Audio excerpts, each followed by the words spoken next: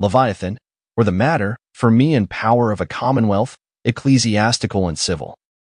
Book by Thomas Hobbes. Narrated by Andrew. Originally published in 1651. This is a great audiobook production created for research, study, and discussion purposes. Chapter 7. Of the ends or resolutions of discourse. Of all discourse, governed by desire of knowledge, there is at last an end, either by attaining or by giving over. And in the chain of discourse, wheresoever it be interrupted, there is an end for that time.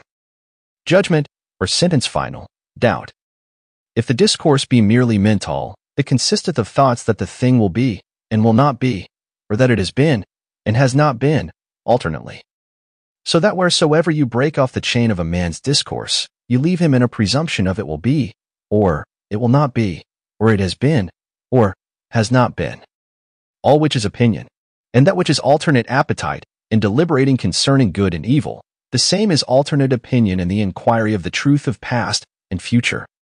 And as the last appetite in deliberation is called the will, so the last opinion in search of the truth of past and future is called the judgment, or resolute and final sentence of him that discourseth.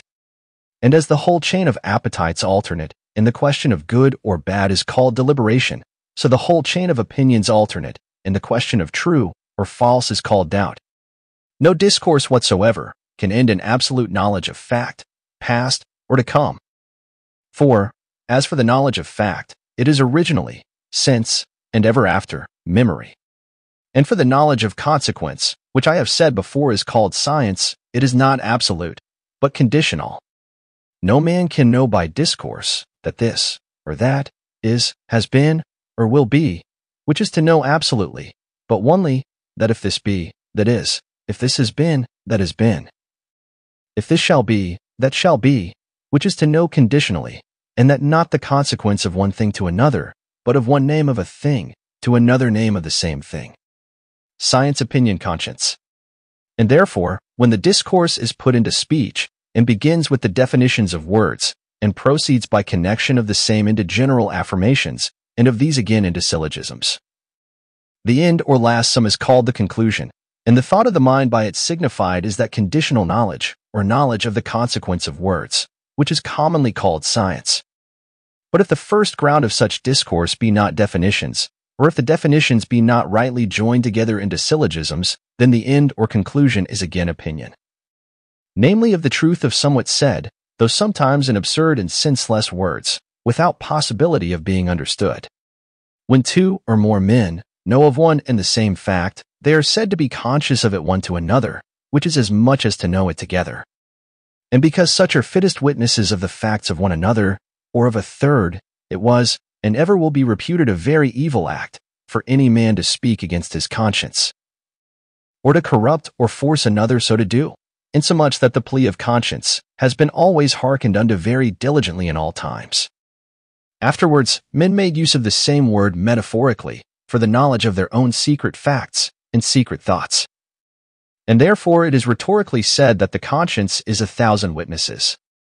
And last of all, men, vehemently in love with their own new opinions, though never so absurd, and obstinately bent to maintain them, gave those their opinions also that reverenced name of conscience, as if they would have it seem unlawful to change or speak against them.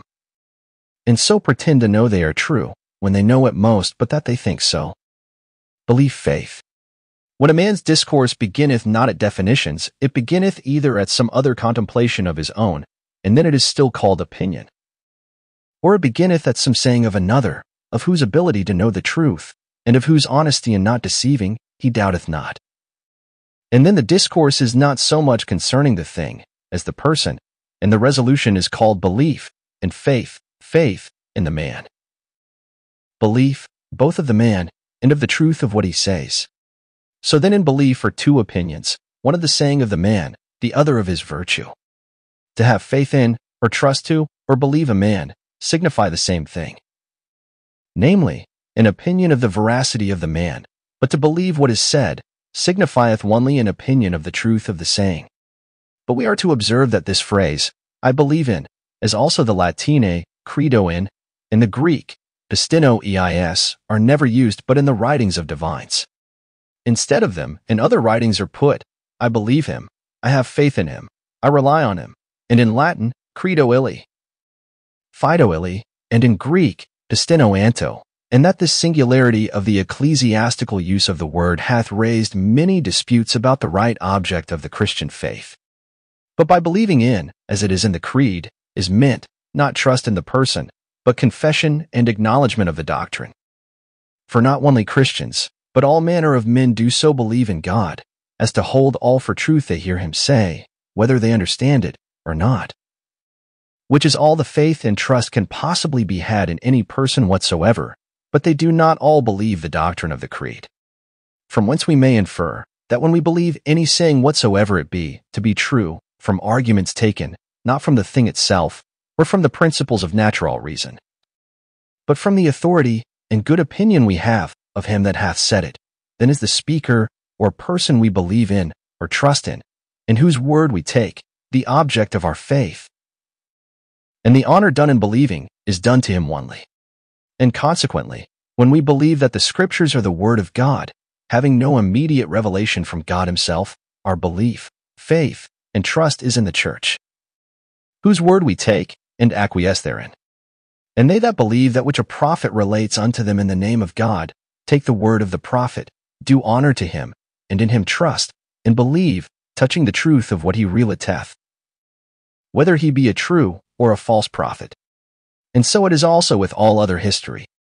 For if I should not believe all that is written by historians of the glorious acts of Alexander or Caesar, I do not think the ghost of Alexander or Caesar had any just cause to be offended, or anybody else but the historian. If Livy say the gods made once a cow speak, and we believe it not, we distrust not God therein, but Livy.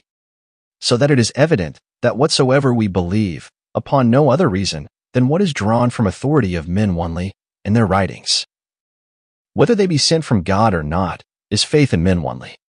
For more audiobook like this, hit the subscribe button and click on the notification bell so you get notified when we post a new audiobook. Thanks for listening.